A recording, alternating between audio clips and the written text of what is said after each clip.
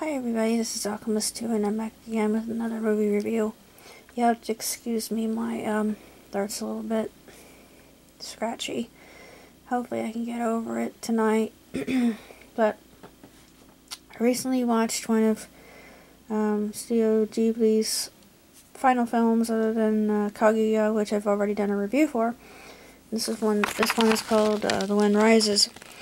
This one takes place during World War II, and you have the main character, Jiro, who, from his youth onward, he just has this fascination with airplanes, and he comes to really emulate this Count character from Italy, who meets him in his dreams, and he always tells him that airplanes are cursed models of engineering because the moment they enter the sky swallows them up. And it's very interesting, due to the war, a lot of those planes got swallowed up due to other planes attacking them.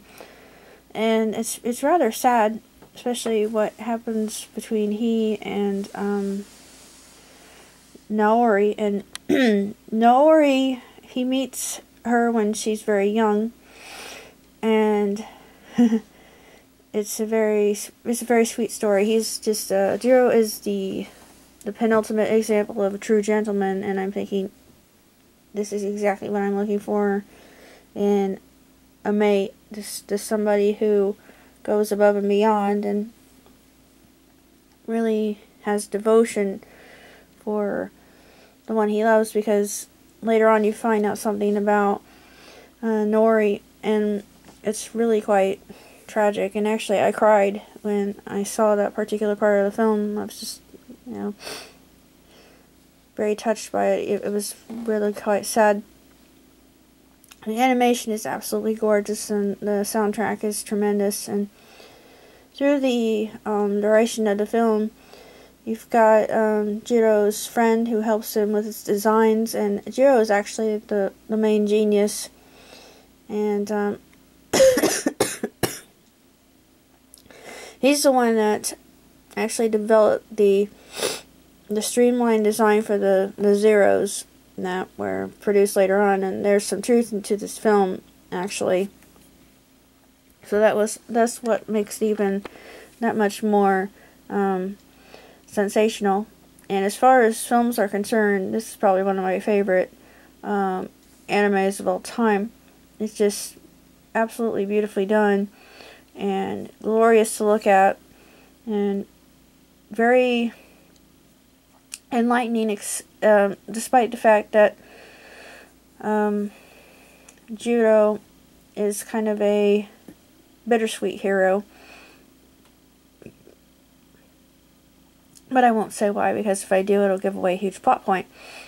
I'm really not sure what else to say about this particular movie, other than I like the dreamlike quality between Jiro's dreams, and then just that versus the reality of his dream coming to light.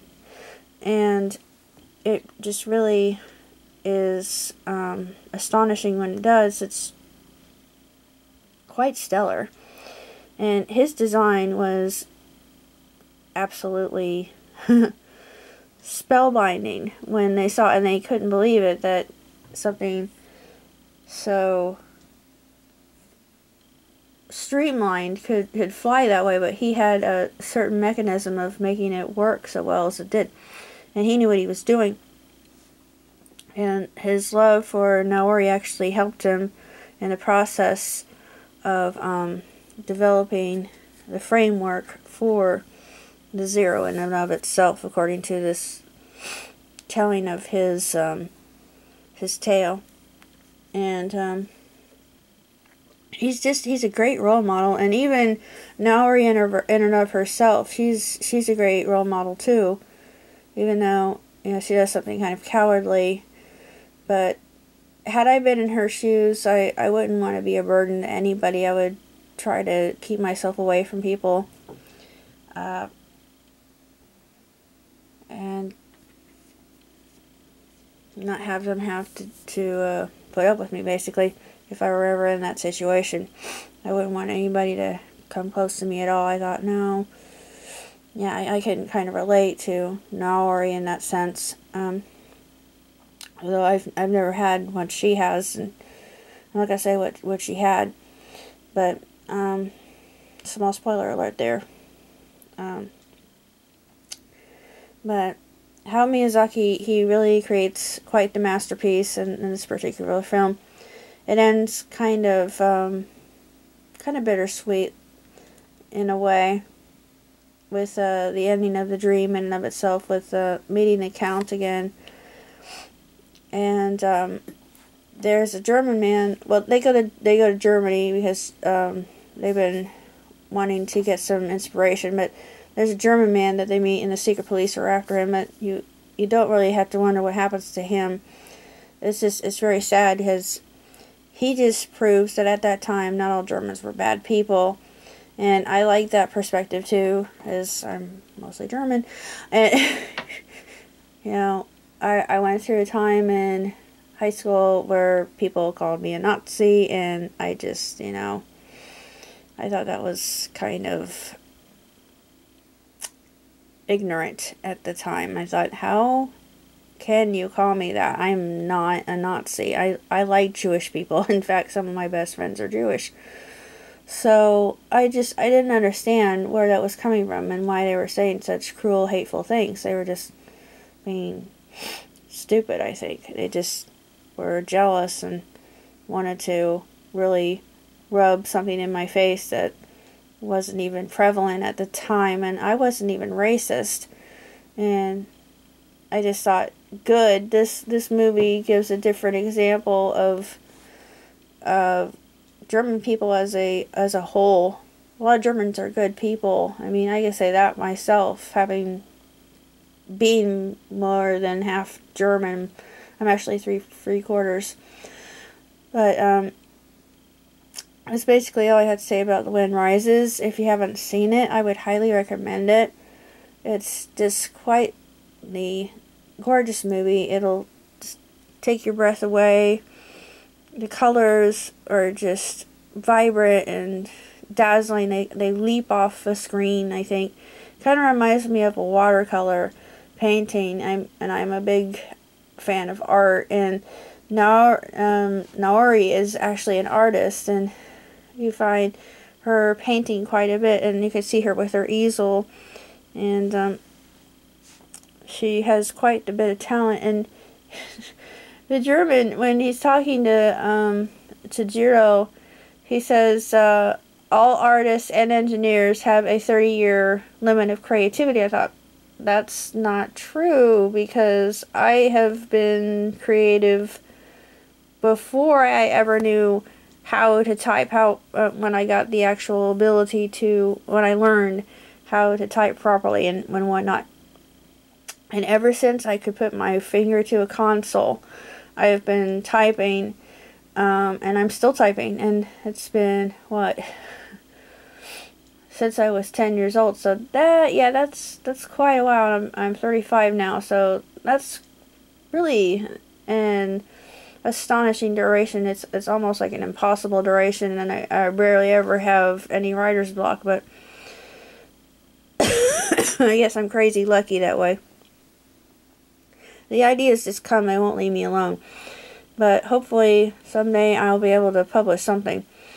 Let's see if I can get to my latest. There's Azure Mist. Here I'm going to actually post this on Facebook, but here are all my characters as keepers of the 7 keys. I'll probably explain that story a little bit more to you later. I can't do it right now because I'm just so tired. And then there's Eros, the god of love. And the tale I was writing about him is called Eros Falling. And I better end that on a happy note. And I'm still working on Keepers of the 7 Keys. And I just started writing the motorcade. Motorcade is a story that's kind of like Mad Max, kind of, you know, anarchy. It kind of reminds me of Clockwork Orange, but it's different. It's like Clockwork Orange met Mad Max met the Arithmetist, and all this combination is put together inside of my diabolical brain and put on paper. But it's very elaborate, and I'm only in the process of writing my main characters and their place in society, where they fit in, what group they're in. Because I have different people that are important in and of their own ways, and you have really shades of good and evil. Because there's no such thing as being completely good or being completely evil. There are always variations thereof. That's basically all I have to say. All I've been working on. I'm nearly finished with this, not A Secret Life of Bees. I've already read that. I'm reading The Mermaid Chair for the second time. I got quite a few books to read, which I haven't read right now, but I think I'm going to have more time since I was let go from my job. Yeah, I know. That just happened today, but, you know, I'm not really upset about it. It's actually a blessing in disguise, so I can spend more time looking for something I actually enjoy doing. But that's basically all I have to tell you, and until next time. Later. Ciao.